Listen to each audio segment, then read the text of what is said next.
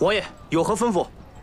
肚子饿瘪了，进宫之前，去前面七里香吃点东西吧。喂，去七里香。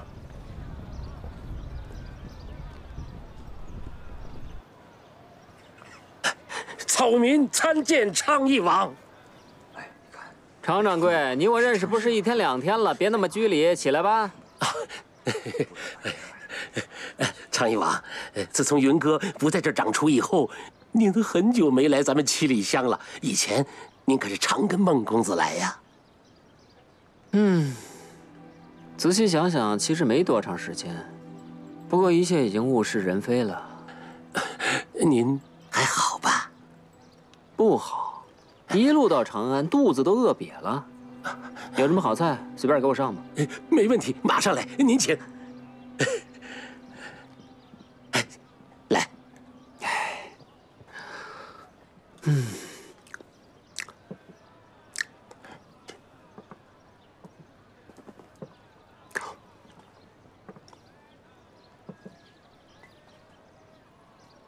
是不是菜不合您的胃口？不，很好吃。你喜欢就好，你喜欢就好。这些菜都是你七里香的厨子做的啊？是。这些菜真的是你七里香的厨子做的？啊？是。我问最后一遍。这些菜是你七里香的厨子做的？昌邑王，草民不是有意说谎，请昌邑王恕罪饶命，请昌邑王恕罪饶命啊！进来吧，红衣，别躲着了。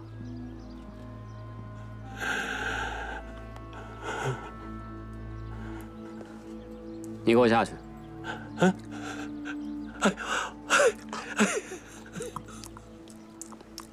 起来！起来！你是在逼我不把你带进宫，你就不起来是吧？那你就跪着吧。自从你哑了以后，我立了规矩，不准任何人打你、骂你、训你、伤你。现在你就这样跪着逼我，是想让我破了我自己的规矩是吗？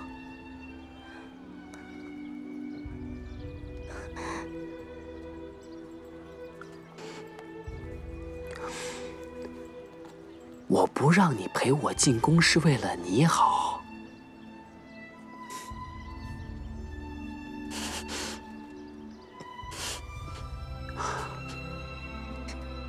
我是为你好，你知道吗？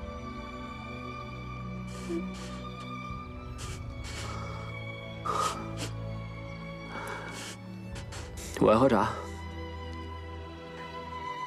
我要喝茶，不是茶，这是酒。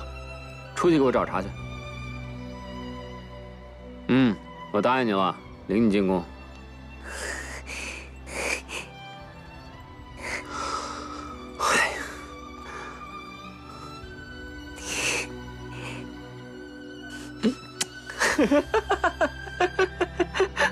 愣着干嘛？给我找茬去！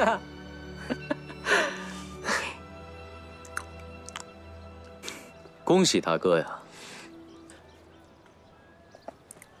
这次进宫，霍光一定会推举你登基，你总算如愿以偿了。大哥这2个字我可担当不起，要不你还叫我大公子吧，有话直说。你有没有带走云哥？小厨娘果然出事了。你到底知道什么？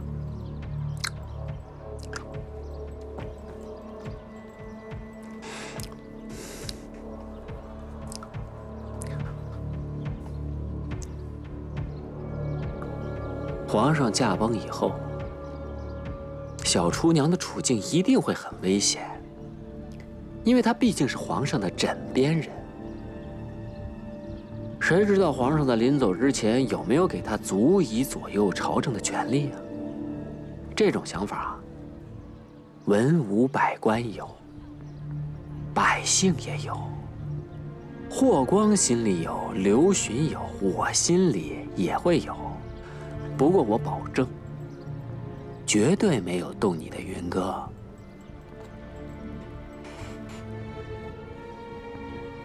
我知道你不相信我，不过我言尽于此。我可不想再跟大狗熊打上一架。你今儿这毛不错。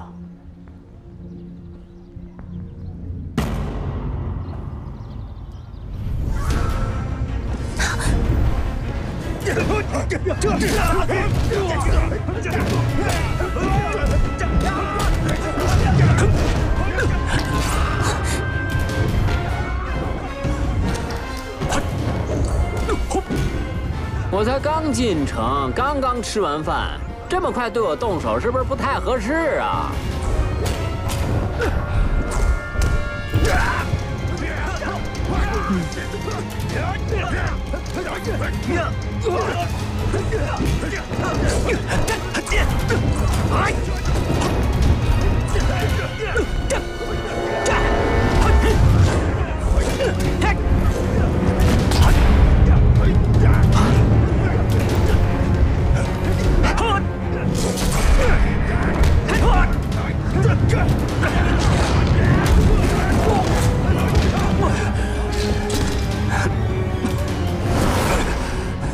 又是你，云哥人在哪儿？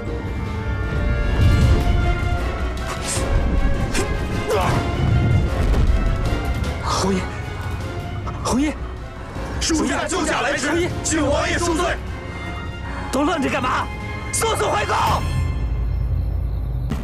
开门！开门！快！开门！开门！给我搜！快！那边搜！这边！哎呀，大人，这是怎么了？ 怎么了？杨武侯刘询派人行刺昌邑王刘贺，本将奉大司马之命前来捉拿，快说，刘询人在哪儿？侯爷不在府上。启禀将军，没有发现杨武侯的踪迹。难不成他跑了？走！老臣恭喜昌邑王，太后娘娘准备下旨，让您 继承皇位，是吗？老臣希望昌邑王登基以后，不要辜负太后娘娘的一番美意，懂得知恩图报。那太后娘娘有什么愿望要我帮她完成啊？太后娘娘知道老臣一直相当关心解忧公主目前种种危机的情势。 所以，他希望昌邑王登基以后，能立刻与边塞的盟友联系，动用您的一切关系，并派兵援助解忧公主，缓解公主的危机。太后娘娘还真是忧国忧民呐，对各种危机的处理都这么有见地。 真不愧为霍大司马的外孙女啊！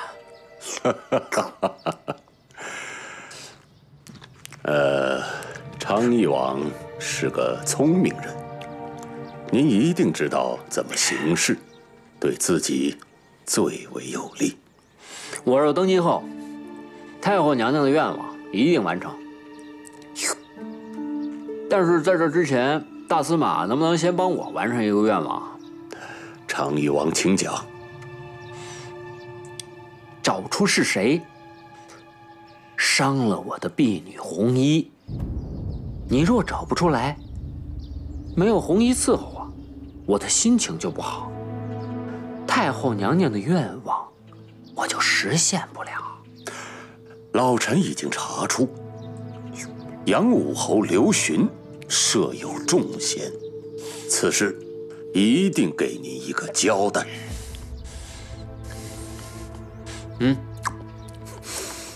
那。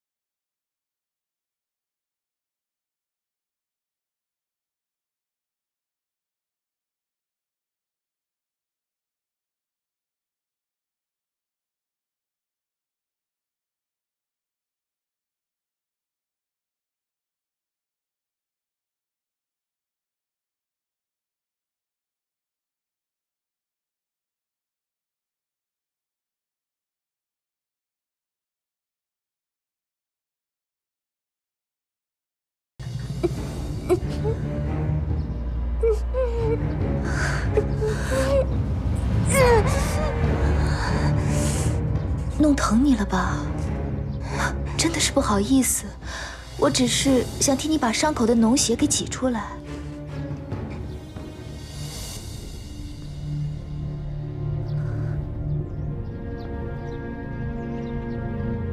头发真美，改天让我帮你梳头吧，妹妹。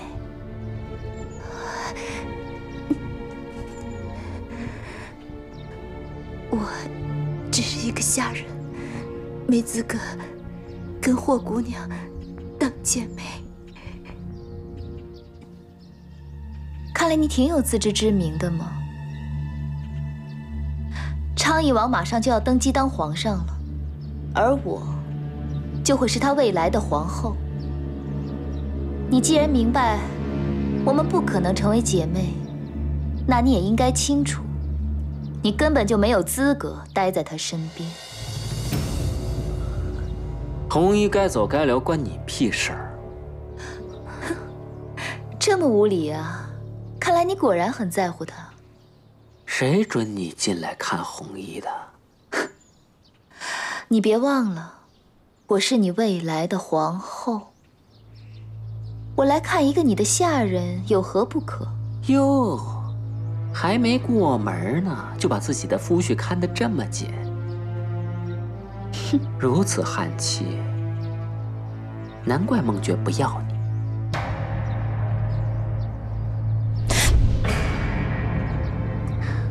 你们霍家打什么如意算盘，我知道。让我干什么，我答应你们。我看谁敢动红衣。好，你们就在一起好好相处吧。我只怕你时日无多。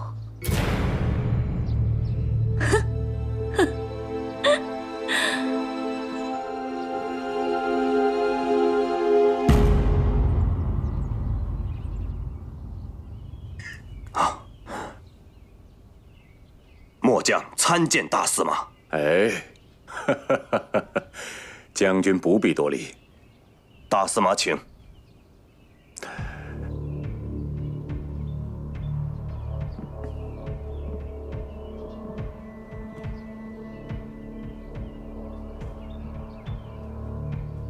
老夫今天来，是有要事，请将军帮忙。大司马请说。先帝驾崩以后，人心不安。近日，我发现大汉各处都有兵力暗中集结，老夫怕会有内乱，不能不事先防范呐。大司马的意思是，在新帝登基之前，老夫请将军派兵，在大汉各个重要城镇严加防范，安定民心，以保天下太平。若是为了天下太平，末将自当义不容辞。可调兵之事，末将只受命于皇上，只听命于兵符。大司马若是有新帝的圣旨和兵符，末将一定立刻出兵。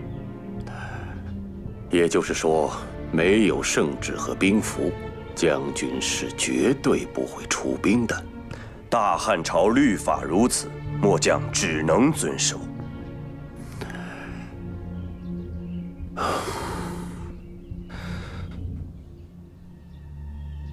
那老夫就告辞了。末将送大司马。不必多礼。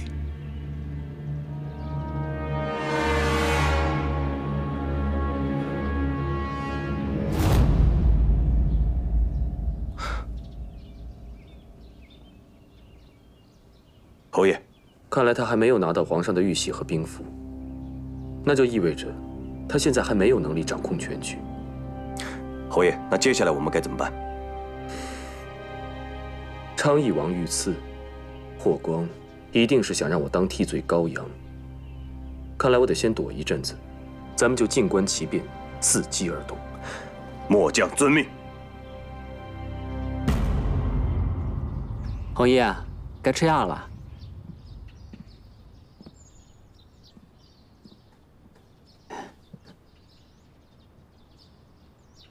宝贝儿，该吃药了。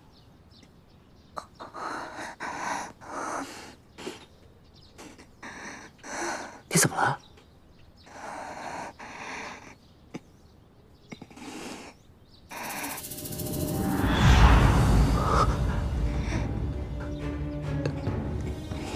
昨天霍成君是不是给你抹什么东西了？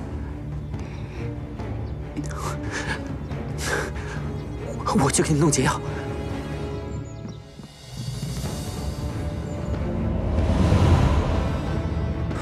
昌邑王，昌邑王，退下！原来是昌邑王，快请坐。霍成君，把红衣的解药给我。好香的茶。昌邑王有事就坐下来慢慢说。本王要解药。我可以给你，不过你答应我一件事。答应什么？我不想再看见红衣了，我想让她离开。你凭什么要求本王？凭我是你的皇后，凭我现在手上有解药，凭我想让红衣死，她就活不了。昌邑王，请自重。刘浩，你不想要解药了吗？请昌邑王坐下。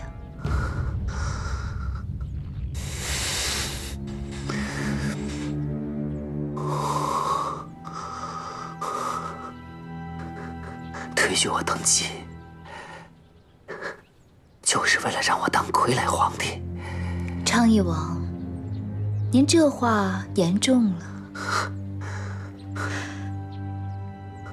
以后你是皇上，我是皇后，我们夫妻俩各取所需。现在可不要把关系弄僵了。我问你，你给不给我解药？我说了，我要红衣离开。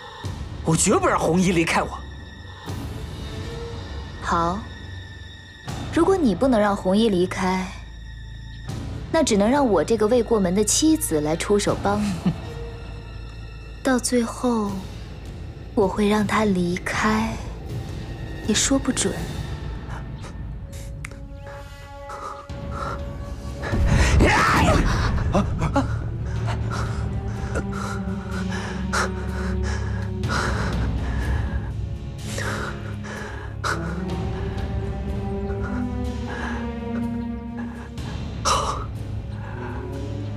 我答应你。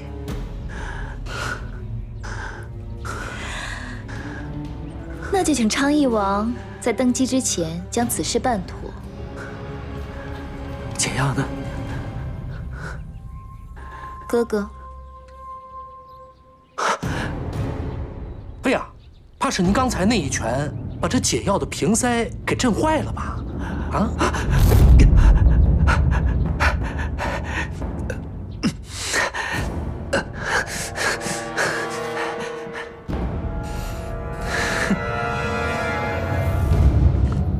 我拿到解药了！我拿到解药了！红衣，红衣，我拿到解药了！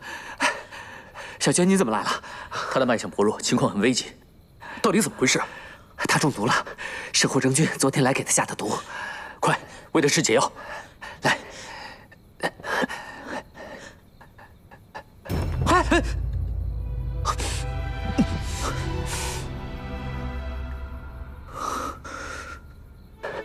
小娟，你看着红衣，我再去拿解药。你干什么呀？你不想活了？我不想因为我害你被别人欺负，你就要当上皇帝了。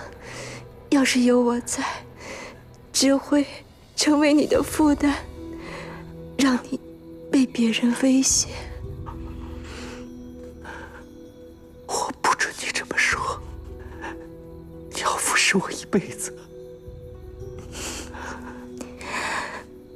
我希望看着你笑。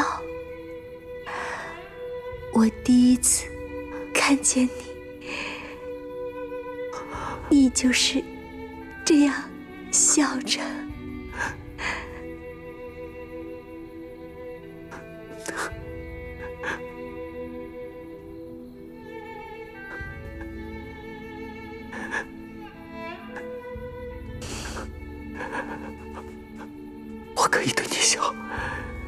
你要乖乖让孟爵帮你解毒好吗？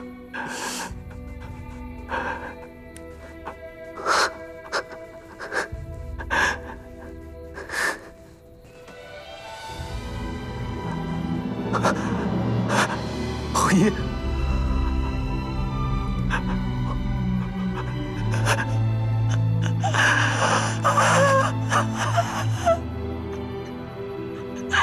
红衣。你醒醒！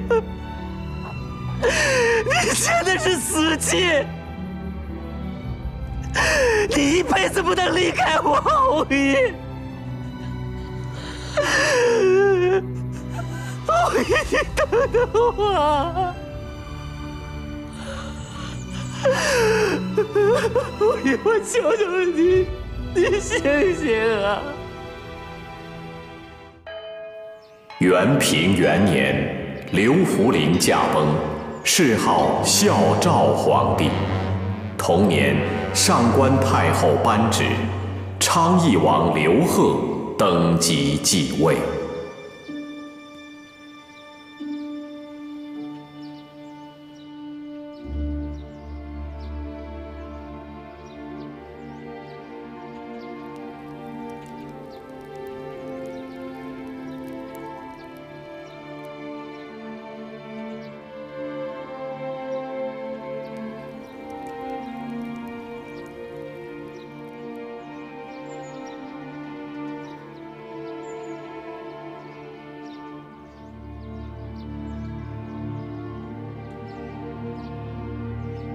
请新皇主持大行皇帝遣电仪式。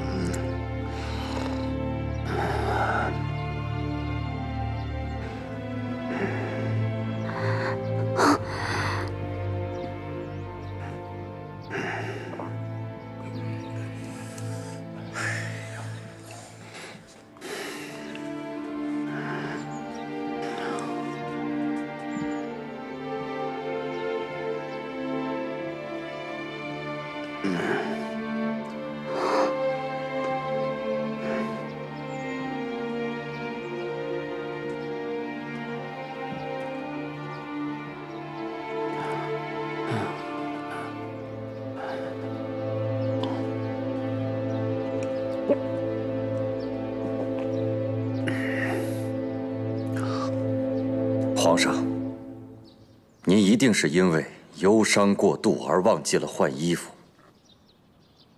小的现在带您去换衣服。本王，是朕今天是特意穿了龙袍，拎了壶酒，来庆贺先帝正值英年，早早薨逝，庆贺先帝这么早就脱离了这闷得要死的皇宫。我庆贺先帝，庆贺先帝早死早超生。皇上，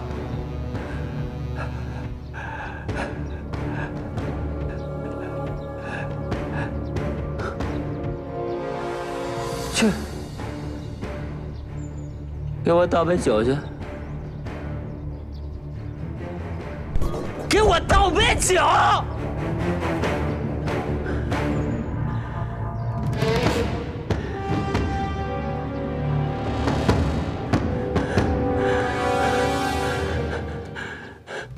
都愣着干嘛？给我站起来！少爷，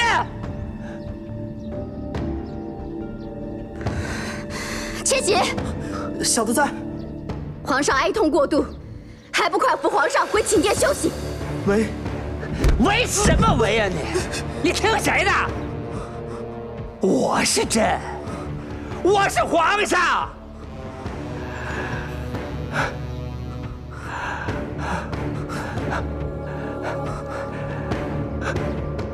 先帝啊，先帝，朕终于知道你为什么活得这么苦了。你死得好啊！啊！怎么会？在。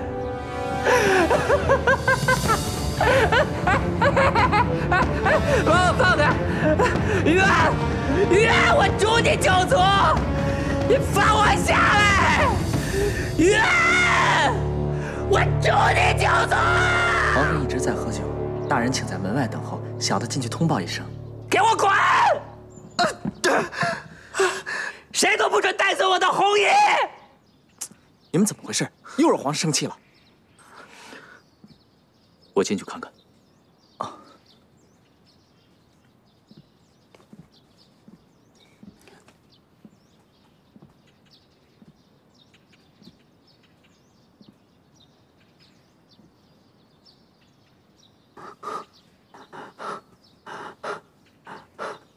皇上，红衣已经死了。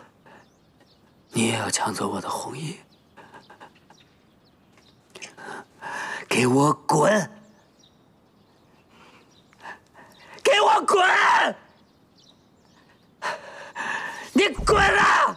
滚啊！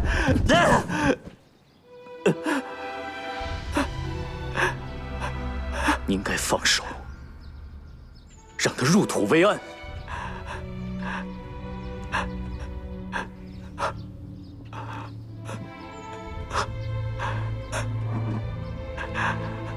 小娟，我知道你恨我。我为了当皇帝，我利用你和云哥，我还害死了先帝。我现在当上皇帝了，可我也有报应了。你成全我，你成全我吧。你让我跟弘毅作伴去，你现在就杀了我。你现在就杀了我！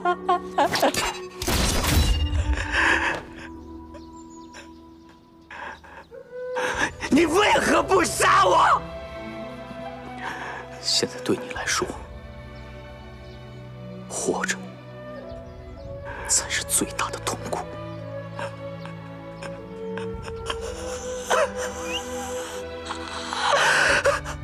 我为什么要当皇帝？我为什么要当皇帝啊？你若不想当这个傀儡皇帝，就应该好好的振作起来，当个好皇帝。你放屁！我问你，云哥死了，你振作得起来吗？倘若云哥真的死了，就算我伤心的活不下去，我死之前也会亲手替他报仇。你想要我忍气吞声？你想让我受制于火光，做一个傀儡皇帝？你想让我娶那个害死红衣的女人做皇后？没错。如果你想替红衣讨回公道，如果想让红衣死得有价值，现在什么气你都得给我咽下去。你处心积虑想穿的这身龙袍，是用红衣的血换来的。他是不想成为你的弱点，才不肯喝这解药。他希望他死了以后，你毫无牵挂，也不会受制于火光，能够做一个百姓爱戴的好皇帝。可你现在自暴自弃，你想把得到的权利拱手让给火光吗？你这样，红衣不就白白牺牲了？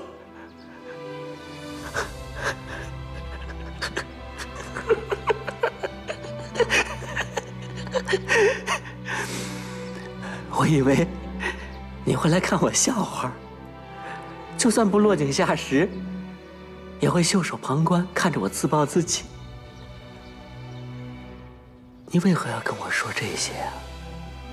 我是不想眼睁睁地看着红衣白死，而且我也没说不把你当兄弟。那你让我再跟弘一多待一会儿，我再看他最后一眼，我得送他走。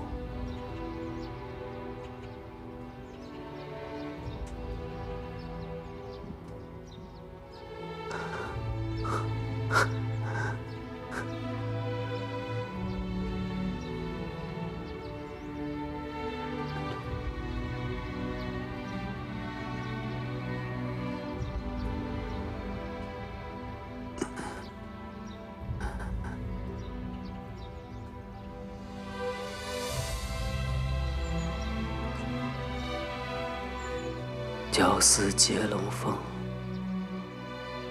六彩织云霞，一寸同心缕，百年长命花。红叶，你不知道，我也会打同心结吧？执子之手，结发同心。红叶，你先去来世等我，我随后就去找你，啊。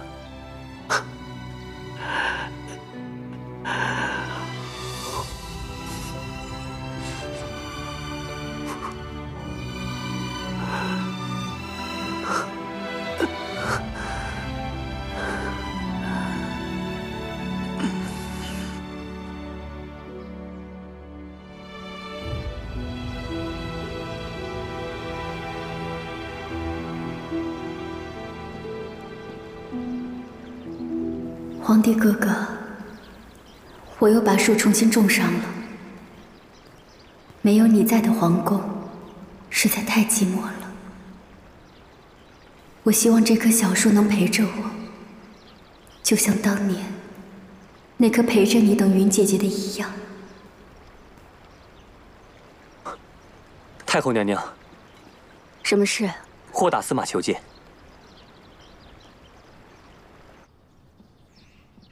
老臣听说你殿里正在收拾东西，就过来看看。太后娘娘，怎么真的要搬进长乐宫啊？是啊。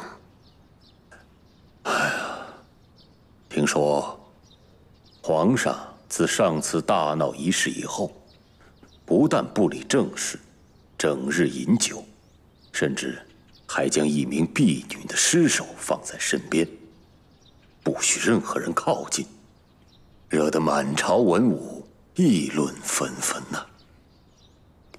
这事哀家也听说了。太后娘娘，不觉得皇上太过荒唐了吗？也许皇上只是尚未适应宫中的生活，过些日子就好了。要是皇上一直都是如此呢？那哀家只好日日祈求上苍，请上苍赐给我们大汉一个明君。皇上驾到！参见皇上。参见皇上。老臣参见皇上。免礼。哀家参见皇上。太后娘娘不必多礼，朕应该早些来向太后娘娘问安才对。看来，皇上的心情好多了。朕今天来找太后娘娘，是想跟太后娘娘道歉。朕之前因为哀痛过度，在先帝的遣殿仪式上失态了，望太后娘娘见谅。朕以后绝不会再干这么荒唐的事儿了。皇上能自省自重，是万民之福。哀家期待皇上将来的作为。谢太后娘娘宽容。老臣也期待皇上能尽快上朝掌理国事，满朝的文武都期待您的指示。朕自有分寸。劳大司马费心了，朕还想跟娘娘聊些体己的话儿。大司马，你可以先离开了。老臣就先告退了。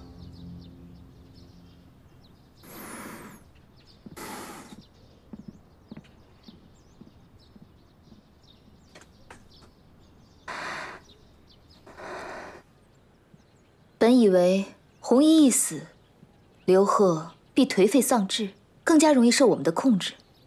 没想到他居然振作起来了。不管他心里是怎么想的，从他对待太后娘娘的态度来看，肯定会对我们不利。老爷，宫里来人了。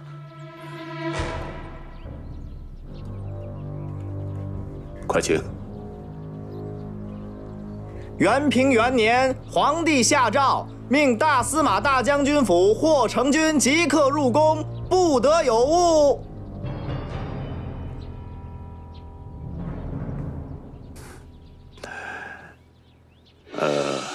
皇上有没有说为何召小女进宫啊？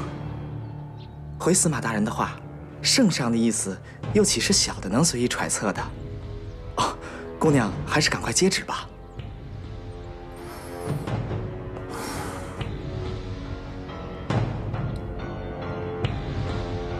成君接旨，谢皇上。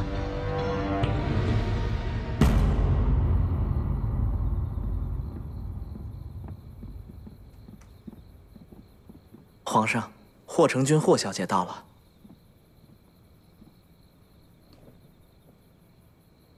参见皇上。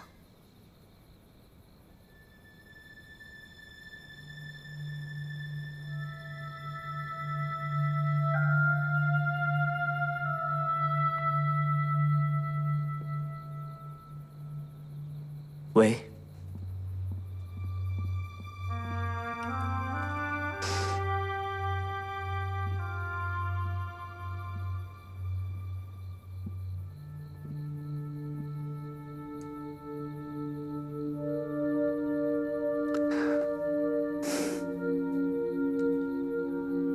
你来了，不知皇上召成君入宫何事？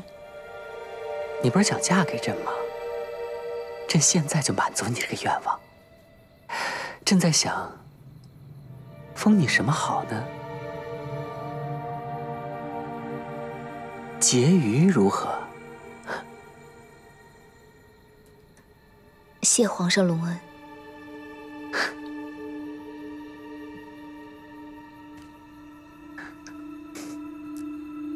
从今天开始，我就叫你霍婕妤。这上头写的，就是你的命。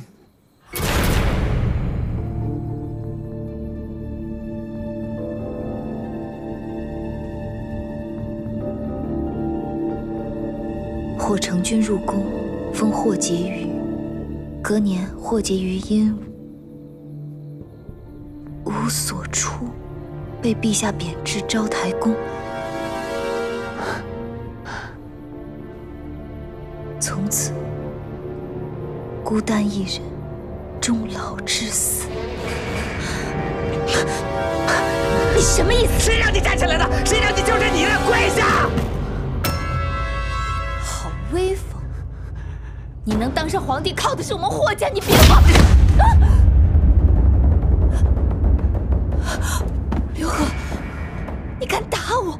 他若不是为了让你活着，我折磨你，我也想拍死你！你想当朕的女人？